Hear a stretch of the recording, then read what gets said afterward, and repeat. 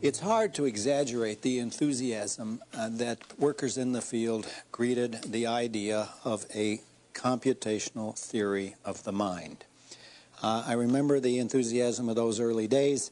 Some of the most famous figures in the field, many of them had achieved great intellectual distinction in other fields already, were saying such things as Herb Simon and Alan Newell said in their what they called a physical symbol system hypothesis. The idea was that we have now discovered that the mind is a symbol system. It's a system that operates on symbols, and it doesn't matter what medium it's in. It could be in brains, it could be in silicon chips, it could be in vacuum tubes, it could be literally in anything that was rich enough and stable enough to sustain the symbol manipulations which were the essential component of thinking.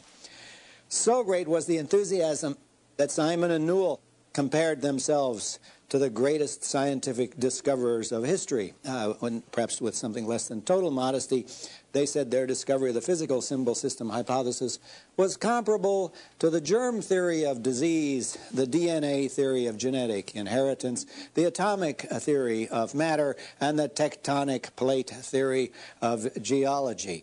They had other examples, but those are the ones that spring immediately to mind. Now, you wonder, what is going on? I mean, if somebody's comparing their, I think, rather doubtful view to the atomic theory of matter or to the germ theory of disease or to the greatest scientific discoveries of history, they must think they've got some real substance to this. So before subjecting this to criticism, I want to tell you some of its intellectual foundations. I want to give you some idea of the intellectual underpinnings of the computational theory of the mind. I have to mention in passing that Simon and Newell were not the most immodest or the most exaggerated in their enthusiasm. I guess my favorite was Marvin Minsky of MIT, who said, "We're now making computers that are so smart that we'll be lucky if they're willing to keep us around the house as household pets." And I have heard Marvin say that, so I know that's a correct quote. He was quoted in the New York Times. I find this hard to believe, but anyway, the New York Times quoted, well, maybe it isn't so hard to believe. He said that since we're programmed into this rather stupid wetware that's going to decay and die and all kinds of terrible things happen to it, what we should really do is get our minds reprogrammed onto some decent hardware where we could have something like immortality. We could go on living as VAX computers or maybe Cray supercomputers after this dumb wetware that we were born with is fully decayed. Anyway, I want to give you the idea that a lot of people accepted this. It was well funded. There were lots of research grants and still are, though they're more doubtful now than they were in the past. And it wasn't just out of the blue. There was a historical development that I tried to explain in the last lecture, but there were also serious intellectual underpinnings for the idea that we might discover the secret of our own existence, the secret of our own nature, by seeing ourselves as digital computers and our minds as computer programs programmed into the wetware or the implementation mechanism, whatever it is, in our brains. There are 5 ideas that I think are essential to understanding this. The first idea is the notion of a Turing machine. That's named after Alan Turing, T-U-R-I-N-G, the inventor of these ideas. Turing was one of a group of brilliant logicians and mathematicians who made a large number of important discoveries, really as early as the 1930s, but continuing right on into the 50s. The idea of a Turing machine is an abstract mathematical idea of how problems can be solved by implementing them in a binomial system, in a system with only 2 symbols, 0 and 1. And a Turing machine is ludicrously simple in its basic operations. A Turing machine can perform exactly 4 operations. It can erase a 0 and print a 1. It can erase a 1 and print a 0. It can move its head 1 step to the left. It can move its head or its scanner. It has a tape, and it can move it 1 step to the right. So it can move left or right. It can erase symbols and print symbols. It's a purely abstract mathematical idea. It's really a mistake to call it a Turing machine. It ought to be called a Turing program or a Turing abstract idea. However, the amazing thing about this abstract idea is you can actually put Turing programs on real machines, on real electronic machines. And though, as I said, there aren't any Turing machines in real life, and can't be because, for example, they have an infinite amount of tape, and in real life there aren't any machines that have an infinite tape, and they are purely abstract. Nonetheless, and this is the important thought, for practical purposes, the ordinary computer that you buy in a store is a Turing machine. It performs these operations, though not in the way that I described. It doesn't have an actual tape, but it performs something that's functionally equivalent to that by manipulating symbols. With binary symbols, zeros and ones, you can do an enormous amount of intellectual operations. Now, what has happened with the development of the technology is we can now make Turing machines that manipulate these symbols at a very rapid rate, like several million per second. So you've got millions of these symbolic operations going on in ordinary household computers. That, I mean, if Turing were alive today, it would take his breath away to see what you can buy for a couple of $1,000s in any computer store, because it is a level of computing power that far exceeded anything imaginable at the time he developed the idea of a Turing machine. Okay, that's the first notion, the idea that there are Turing machines and they perform these complex operations, such as complex mathematical operations, by breaking them down into a series of simple operations that involve only the manipulation of zeros and ones. It's an amazing and a powerful idea. The second idea that we need is the idea of an algorithm. And the idea of an algorithm is the idea of a procedure that will solve a problem by going through a precisely statable series of steps. A finite series of steps will solve a problem. So, for example, if you learn to do addition or long division, there is an algorithm for performing those. You do a precisely statable series of steps, and you take in an input, a bunch of numbers, and you get an output. You get a result which is precisely determined by following the algorithm. Now, the importance of the algorithm for our present discussion is that a computer program is an algorithm. What a computer program does is give the machine a set of rules for manipulating those symbols. Now, let's talk about that a second. I said the machine manipulates symbols, but it does that according to a set of rules. And those rules always have the same form. They always say, under condition C, perform act A. They're of the form, if C, then A. So if you have a symbol 0 in this slot, erase that symbol and print a 1 and move 1 square to the left. That would be a typical rule that a computer would follow.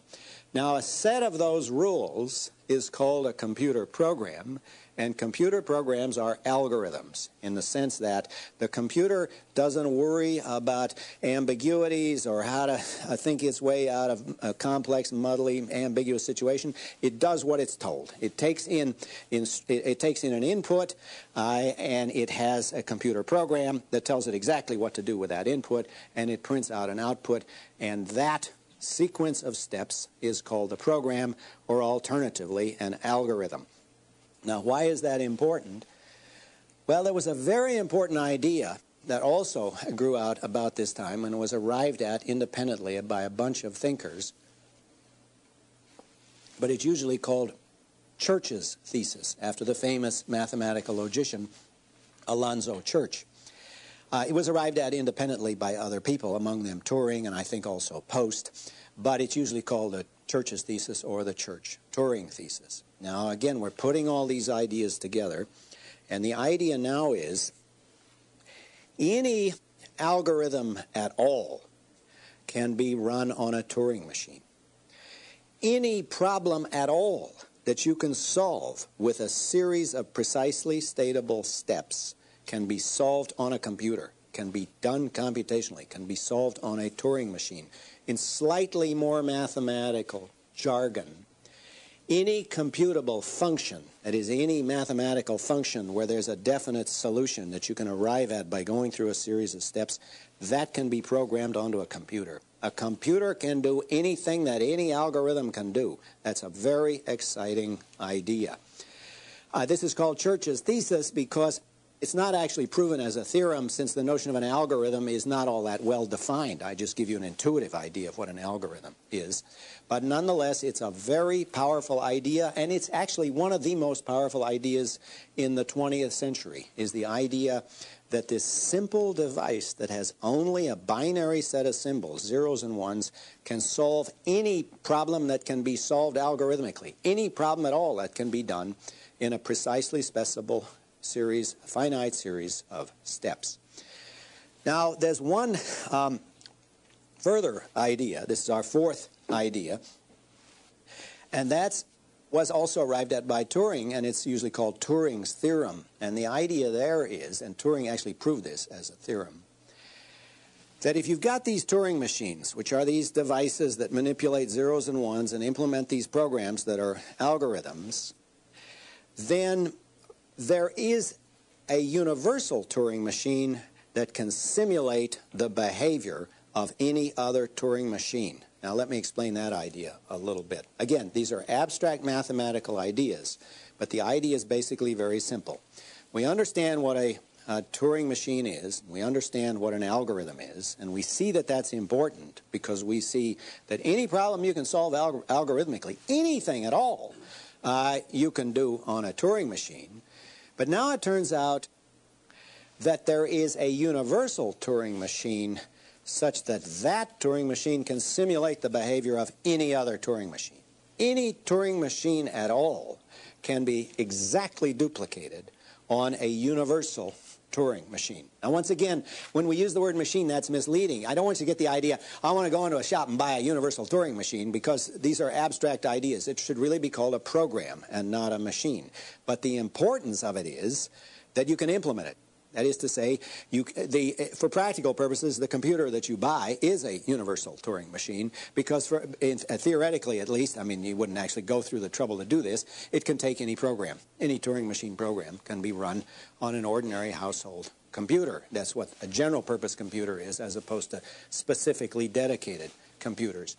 Okay, so those are four basic theoretical ideas. The idea of a Turing machine, an algorithm, of Church's thesis and Turing's theorem.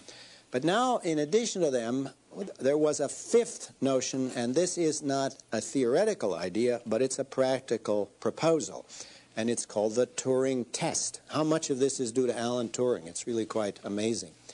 Turing proposed the following. If we're going to design programs to simulate human intelligence, we need a test. We need a test for when we've succeeded. We need some way of telling when are you winning in this game and when are you losing. And Turing proposed the following. If you had in one room a human being giving answers to questions, and in another room a machine giving answers to questions, and you had an expert in the middle passing in questions to each of these two rooms and getting back the answers, if the expert couldn't tell the difference between the machine answer and the human answer, then you'd have to say that the machine was as intelligent as the human. If the machine can behave in a way that the expert can't distinguish from human behavior, then the machine has human-level intelligence. So, for example, if you were making a program to simulate the behavior of a Chinese speaker, and you got a machine that could pass the Turing test for the understanding of Chinese, you would have to say the machine understands Chinese. The idea is you'd have a Chinese expert giving questions to a Chinese person in one room that he can't see and to a machine in another room that he can't see, and if the expert gets back these answers and the machine's answers are as good as the human answers, then you'd have to say the machine now literally understands Chinese. It doesn't just behave as if it understood Chinese or simulate the behavior of understanding Chinese. It literally understands, because that's what the Turing test tests. It tests whether or not something literally understands.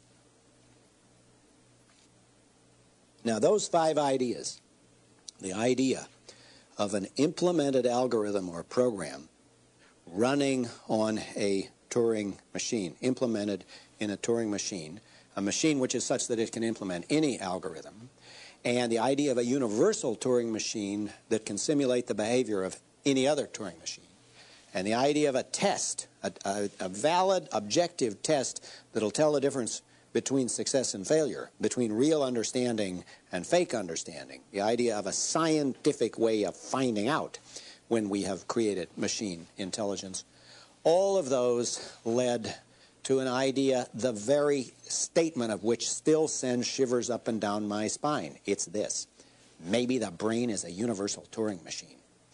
That is, maybe what we've got in the human brain is inside our skulls is we got a Turing machine, not a mathematical, not an abstract one, because of course there are irrelevant considerations like the fact that we're all going to die and we have finite memories.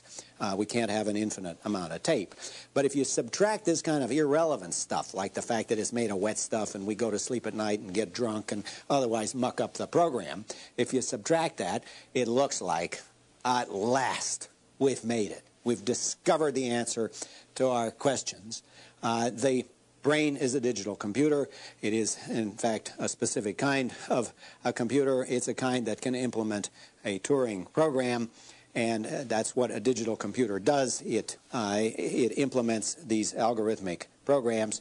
And so now, furthermore, not only have we got a theory that intelligence is a matter of implementing computer programs, but we got an objective test. And the test tells us if you can design a program that will pass the Turing test, then you have actually created human-level intelligence. You have created a mind. And then this had another feature which was immensely attractive, and that feature was there's a research project.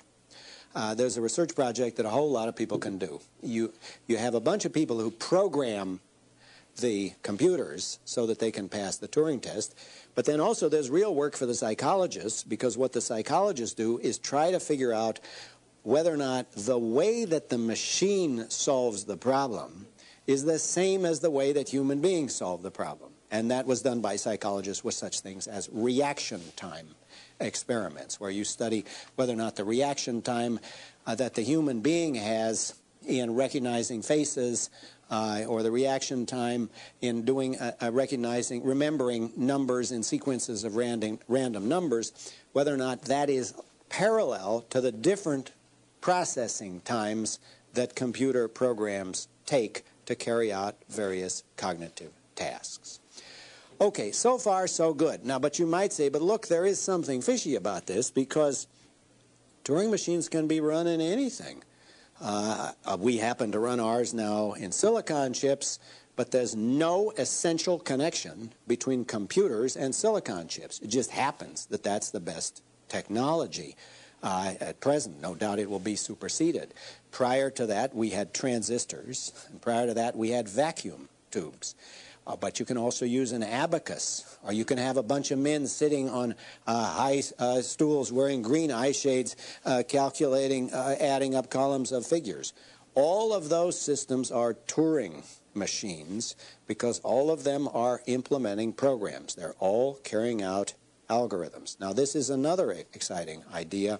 It doesn't matter what the physical system is, whether it's a brain or a bunch of transistors. One writer says, look, you can implement a Turing machine program with a bunch of pigeons pecking.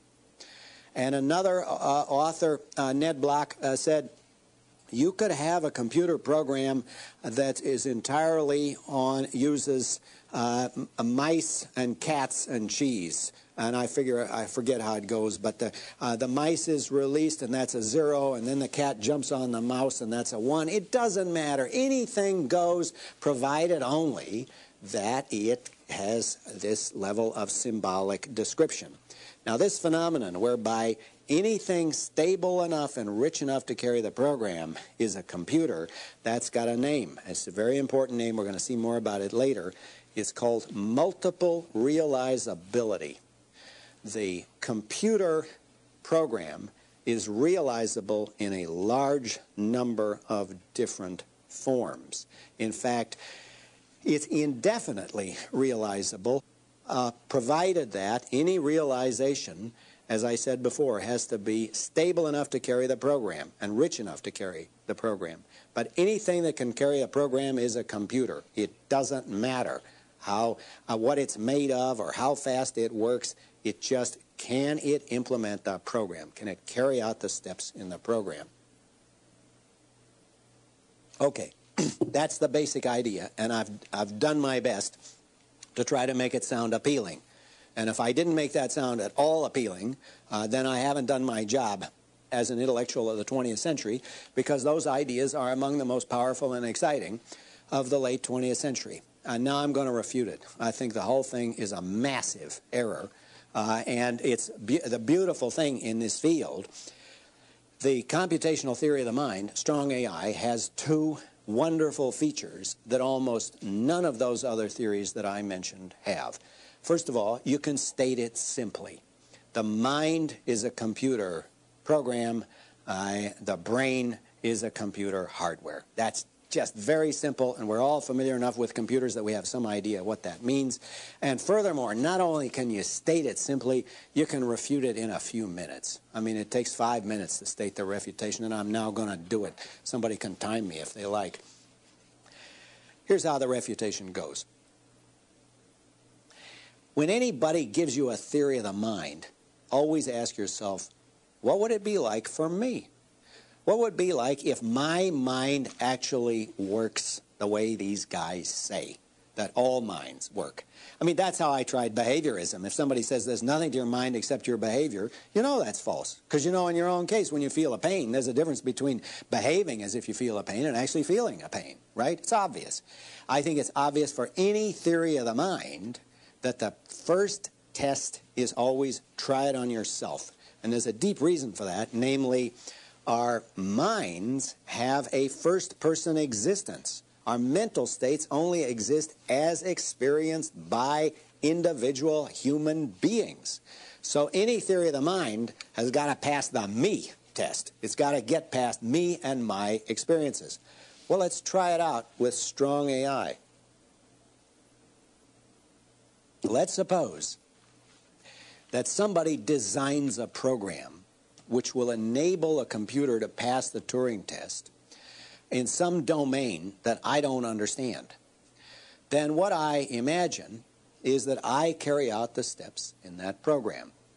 Now, I don't understand Chinese. I can't understand a word of Chinese. I can't even tell Chinese writing from Japanese writing. So if you can understand Chinese, take a different example. But I'd like each person hearing this to think of this in their own case. In his or her own case, how would it be? And here's how I think of it for me.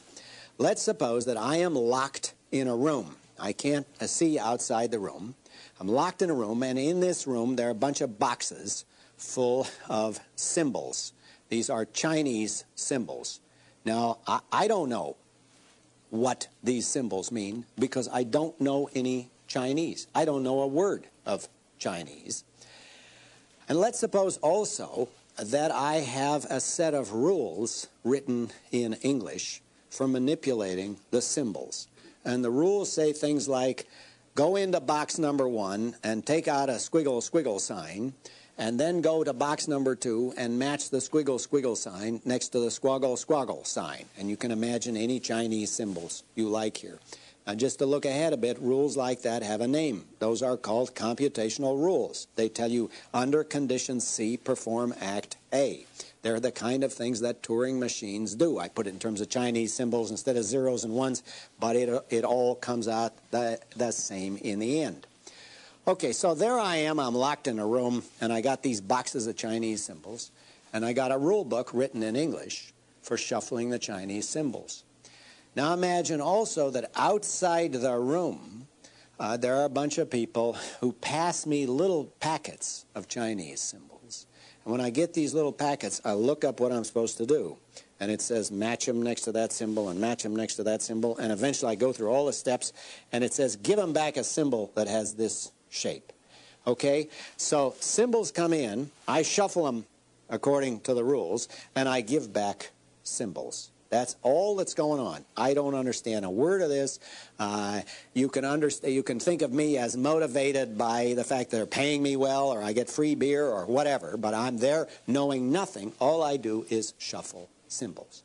Okay, now let's suppose that unknown to me, the people on the outside of the room call the rule book according to which I shuffle the symbols. They call that the computer program. And those boxes of Chinese symbols, that's called the database. And the little bunches of symbols they give into me, they call questions. And the bunches of symbols I give back to them by following the program and using the database, they call answers to the questions. And let's suppose also that I get so good at answering the questions that after a while, my answers are indistinguishable from those of a native Chinese speaker. I pass the Turing test for understanding Chinese. Has everybody got the picture?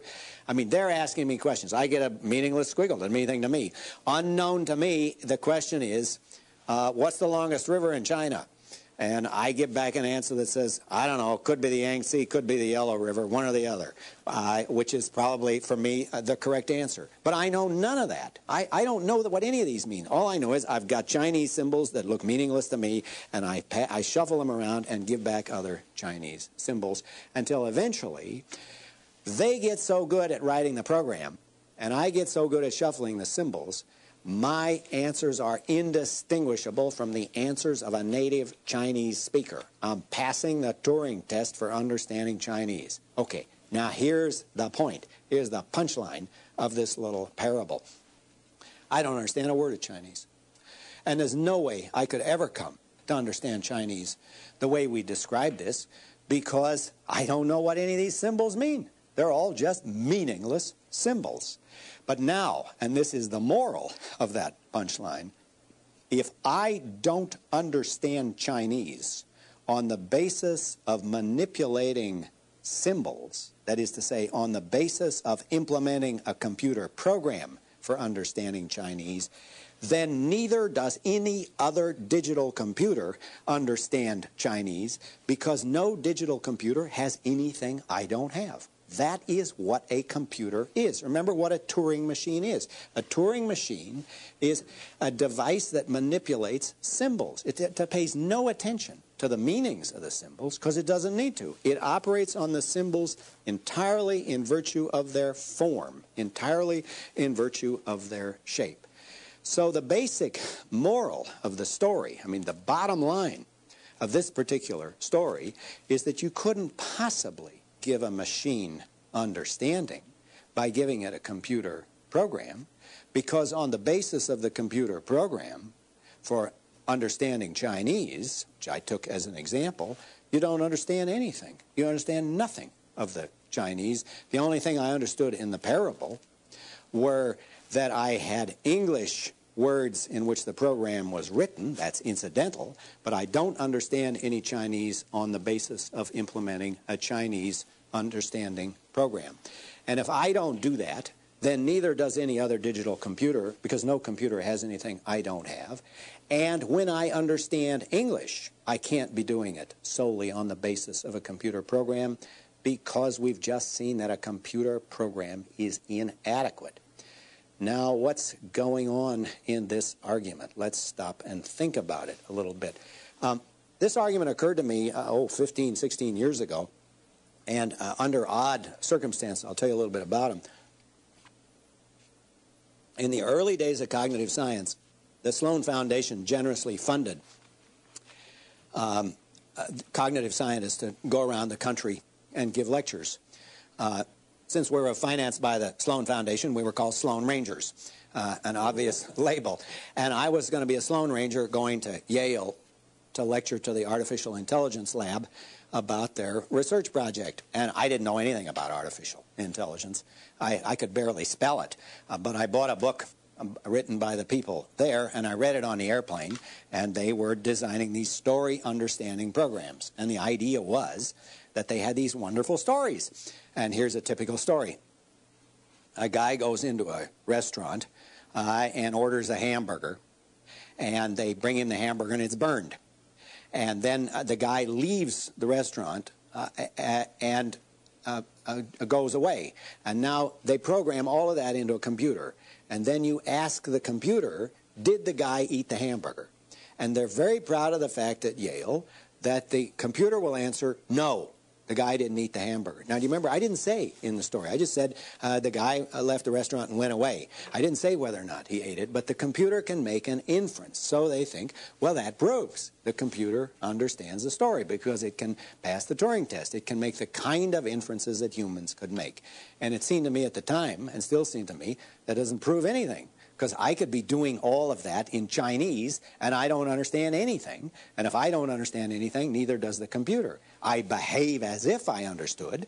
That's the Turing test. But what this shows is the Turing test is no good, because it can't distinguish real understanding from behaving as if you understood. Well, I was a little bit depressed when I thought of that, because I thought, well, first of all, they must have thought of this already. It would occur to anybody who heard about these computer programs. And secondly, I thought I'm supposed to give a whole week of lectures in Yale, and that's only going to take 5 minutes. They must surely have an answer to that. Well, it turned out they didn't have an answer to that. Everybody was convinced I was wrong, but no two people agreed on exactly why I was wrong. And little did I know, I'm not sure it was such a good idea there on United Airlines at 30,000 feet thinking about the Chinese room while I was waiting for them to bring me dinner. In the past 15 years, there must have been 200 published attacks on that little argument, the Chinese room argument. And I'm going to talk about some of those attacks later. But let's explore some of the implications of this. I said, just implementing the computer program by itself is not enough for understanding anything. And I showed this by giving an example where I implement a computer program for understanding Chinese, but don't understand any Chinese. But now what's the difference between understanding English, which I do understand, and carrying out a program for understanding Chinese, which I don't understand? Let's go back to the Chinese room. There I am locked in the room, and I get these questions in Chinese, and I give back answers in Chinese, and I don't understand any of it. Suppose they also ask me questions in English. They ask me questions in English. What's the longest river in the United States? And I say, well, it's the Mississippi, but I like to think of it as the Missouri-Mississippi because it's one big long river with two names.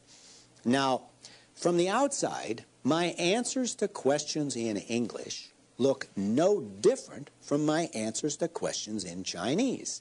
In English and in Chinese, I am passing the Turing test. From the outside, it looks exactly the same. But from the inside, there's an obvious difference. Well, what's the difference?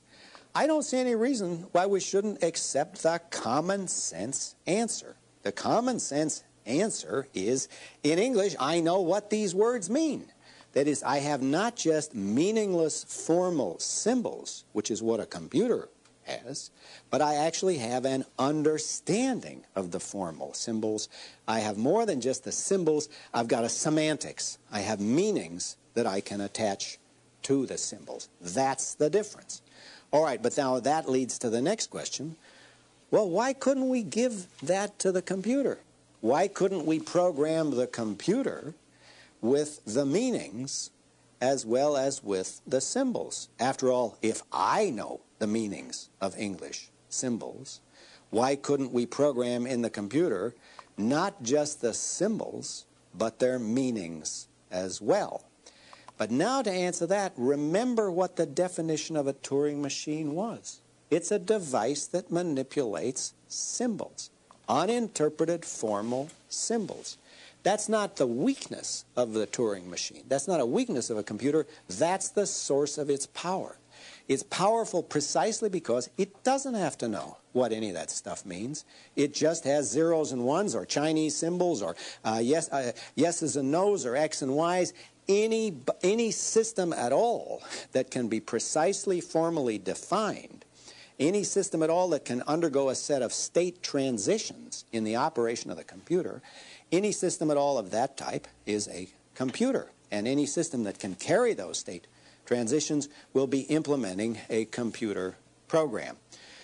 So there isn't any way we could program a computer with meanings in addition to symbols, because by definition of the computer, what the computer does is implement symbols.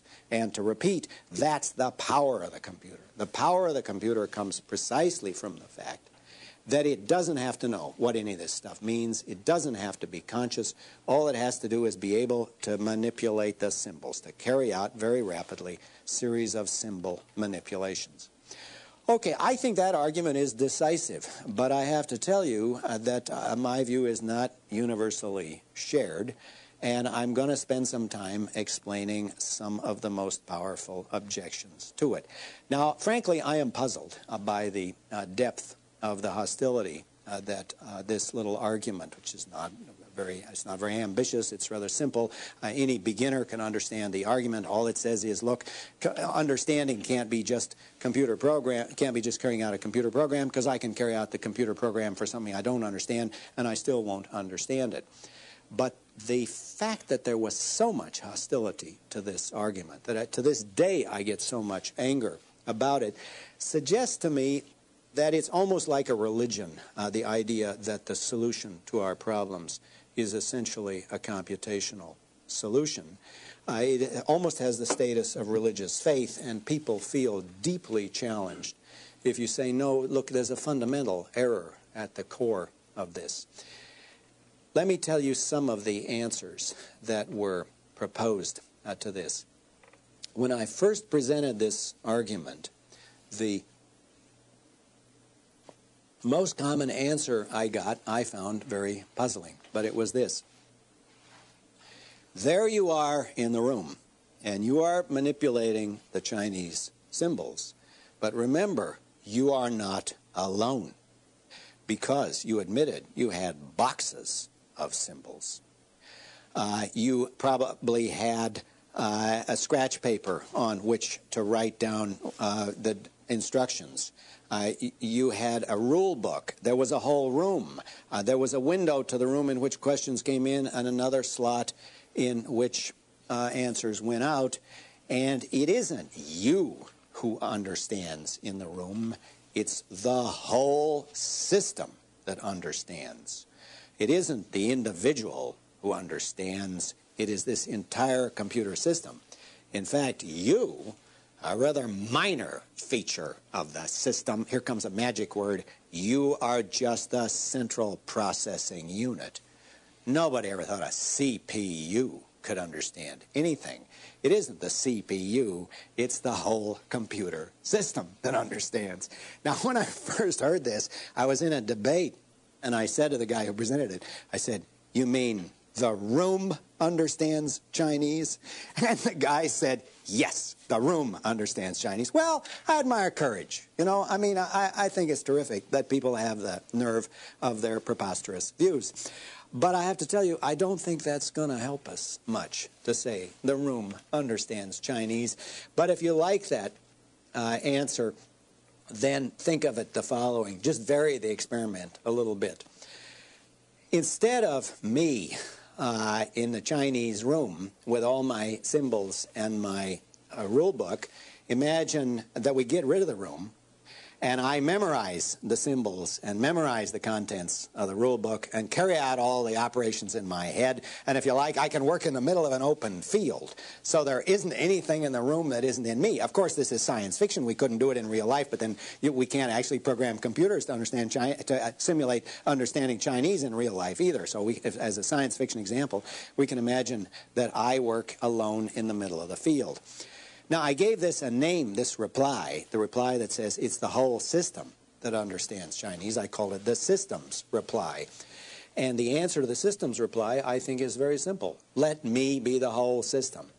And if I am the entire system, and I don't understand Chinese in virtue of implementing the computer program, then neither does the system, because there's nothing in the system that isn't in me.